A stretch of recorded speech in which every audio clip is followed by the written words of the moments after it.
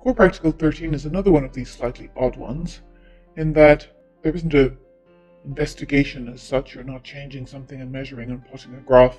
You're just making measurements to try and determine the specific heat of a phase change. And the phase change here is you're trying to get the specific latent heat of fusion of ice. So it's a little bit of an odd setup. You take some chipped ice. Now it needs to be chipped small enough that it's going to melt fairly readily and consistently, but large enough so that it doesn't fall through your funnel into the beaker. And what you do is you put your chipped ice with a thermometer into a funnel like this, and you allow it to come up to 0 degrees. So you keep an eye on the thermometer. The ice should be around about 0 once it starts to melt and you start to see water dripping down from the funnel into the beaker. Meantime, you're preparing another beaker, a lagged beaker like this, and you measure its mass. M0 is what we're calling that. Edexcel suggests you make a risk assessment for this. In handling ice straight out of the freezer, you could get freezer burns from this.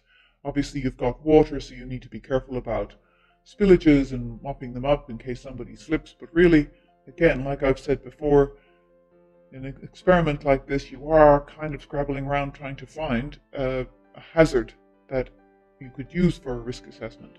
What are we going to do with this? You take the ice, about 50 grams of it. You don't have to be too fussy about that. Let it warm up to 0 degrees, like I said, and catching the melted ice in a container, a beaker. This is your MO that you've measured here of an empty and dry beaker with the lagging around it. We're going to use grams throughout here because it's just easier, and we'll end up with a value in joules per gram that we can just compare to the standard value. About 100 centimeters cubed of water in the beaker, and then you find the mass of the beaker again, and that's our M1. So all of this is going to make more sense as we go through the practical. We should have two values now, one for MO and one for M1. You then measure the temperature of the water and call that θ1. So this is the water that you've just put inside the beaker. What you then have to do is take about 20 grams of your melting ice from the funnel and put it into the beaker. You try and get as close to 20 grams as you can. What they really want you to do here is not have very much, because the more ice you have, then the more heat is going to move in from the room, as opposed to the ice taking heat from the water to melt. So you put your 20 gram of ice into the beaker and you stir it until the ice is gone, and then you find your θ2, which is the temperature reached by the ice-water mixture. And so you should see that the temperature on your thermometer that you've moved from your funnel now into your beaker of water, that the temperature on your thermometer goes down and reaches its lowest value when all the ice has melted. And then finally you want our new mass. So we have three masses: empty beaker, beaker plus water, and beaker plus water plus ice. And then two temperatures: original temperature of the water and temperature of the water after you've added the ice and it's melted. We also know, of course, that the original temperature of the ice was 0 degrees, or at least that's an assumption we're making. We try and get it as close as possible. That's pretty much it for the experiment. So what you have to start doing now is processing your data. So what we're going to do first of all is find what the mass of the water is, and you do that by taking M1 minus M0. M1 was the mass of the beaker plus water, M0 was the mass of the beaker by itself.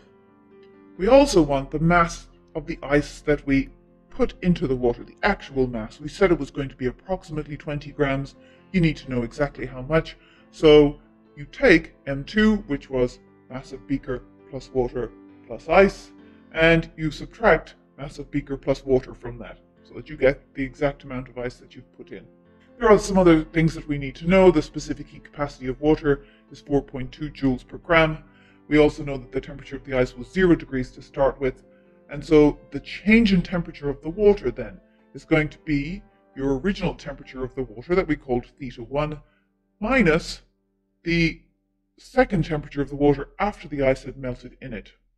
And the change in temperature of the ice then is going to be our θ2, the temperature at the end, minus 0. And the whole principle of this is that the energy that is lost by the water is the same as the energy is gained by the ice. So the ice takes energy from the water in order to melt. And what we're trying to figure out is how much energy did the ice take from the water to melt itself.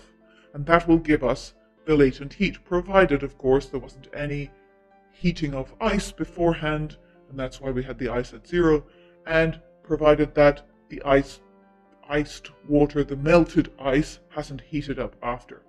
So in order to do this, we're going to look at this equation here, mc delta T, the equation for specific heat capacity.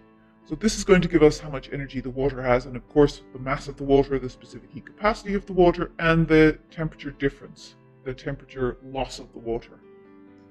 And that's going to be equal to the total energy gained by the ice. So that is m times L, the mass of the ice times its latent heat of fusion, plus the mass of the ice times the specific heat capacity of water, because it will have turned into water at this point, multiplied by the change in temperature of the ice after it has melted. So that we have included that expression there so that we can add in that amount of energy. Let's now look at some data. I've made a list of all our variables here. So suppose our θ1, the temperature of the water originally was 22, and θ2, the final temperature of the water plus melted ice mixture, is 6.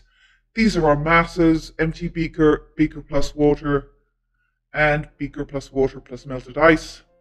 And therefore, doing calculations from those gives you the mass of the water and the mass of the ice. And all I've done then is I've just substituted these in here. So mass of water, left everything in grams because I've got my specific heat capacity in grams. Change in temperature, again, is just the subtraction of those two there. Substitute it in, rearrange, and find a value for L. So my value for L that I got was 285.9 joules per gram.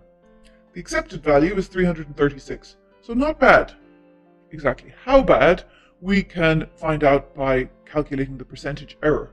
So the difference between my value and the accepted values, you just subtract those over the accepted value. If we know an accepted value, that always goes on the bottom of that equation, times 100 gives me a percentage error of 14.9%. Now that might seem like a lot, but we have made a lot of assumptions over the course of this experiment, and I will come back and look at those in a moment.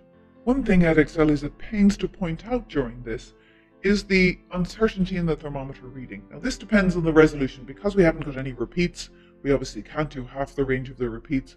We are depending on the resolution of the instrument to give us our uncertainty, and in that situation we go plus or minus half the resolution. So therefore, for every reading we take of temperature, we have a 0.5 degree uncertainty in our temperature reading. But because we take 2 readings, Edexcel describes it as because you're subtracting them, it increases the uncertainty. But you can think about it, if you take 2 readings, the initial temperature and the final temperature, you have 0.5 degrees per reading, which means that you have twice that uncertainty in the change in temperature. So our uncertainty and our change in temperature will be 1 degree here. And let's look at what effect that has. The first change in temperature was 16 degrees. That was how much the original water fell. And so if we put 1 degree over 16 times 100, we end up with a percentage uncertainty of 6.25%. Second change in temperature we had was 6 degrees. That was from the ice heating up from 0 to 6. That gives us a much bigger percentage uncertainty. Because we were multiplying these quantities in our equation, we would end up with a very large uncertainty in our temperature reading. So it is the largest source of uncertainty here, but not necessarily the largest source of error. And this is a problem with the difference between uncertainty and error. The uncertainty you have to take from your readings or your repeat readings, but of course that doesn't necessarily mean that those readings are inherently correct, or even within that range of uncertainty, because you could have a massive systematic error. So you think, because your uncertainty is small, that the answer must lie in there, but actually you've got an error. Here we have quite a few assumptions that we're making, so we'll have a look back up at our method and see, can we identify where those assumptions are? Let's have a look here and see if we can spot any uncertainties. We've measured a lot of masses here, but presuming that we have a decent top band balance that measures to 0.1 of a gram, and that we have zeroed the top band balance before we started, measuring the mass here isn't likely to be a significant source of error. However, I set 0 degrees into the beaker because we were supposed to allow the ice to warm up to 0 degrees. Now in theory, the ice will melt at 0 degrees. What you actually find when you're doing this experiment is that the ice is not going to start at 0 degrees. And plus, the ice is not dry. So you're going to have some melted water already around the ice. That means that some of the energy will be put into heating that water, and that will comprise some of the mass of the ice. And so you're introducing error into your equation right here. Assuming that all of the 20 grams that you put into the beaker is ice at 0 is quite a big assumption. Our other pretty big assumption here is that the only energy that's gained by the ice is that it's lost by the water. And of course, while we've lagged our beaker and we're doing our best to try and prevent environmental heat from coming in, that is impossible to prevent entirely.